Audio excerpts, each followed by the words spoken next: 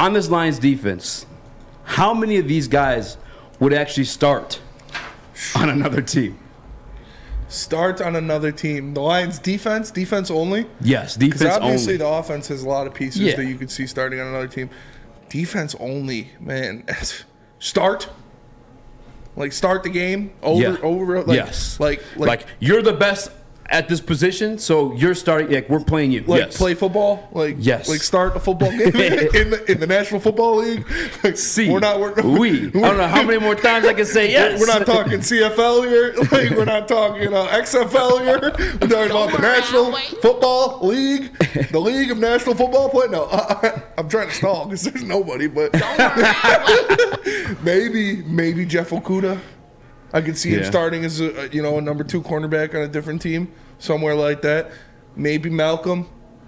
You find a team with a weak linebacking core. Obviously not as weak as the Lions because it's literally impossible, but like similar to that. maybe they're one backer short. I could see Malcolm sliding in there. But man, it is very, very tough.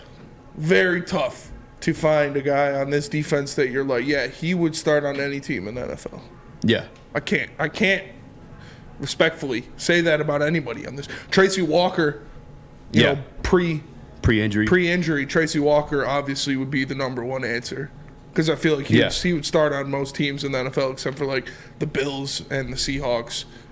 But man, without Tracy Walker, it's probably Jeff Okudah at a number 2 cornerback spot, maybe Malcolm at a will linebacker spot or something like that. Yeah.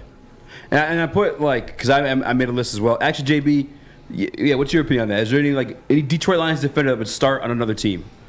Definitely have to double down on Spencer's answer. So Okudah, Tracy Walker, of course, Rodriguez, and I probably got to throw in Aiden Hutchinson in there just because coming off the college hype, and he's the spot that you drafted him in as well too. I mean, you want to see this guy produce, so of course I have to throw him in there as well too.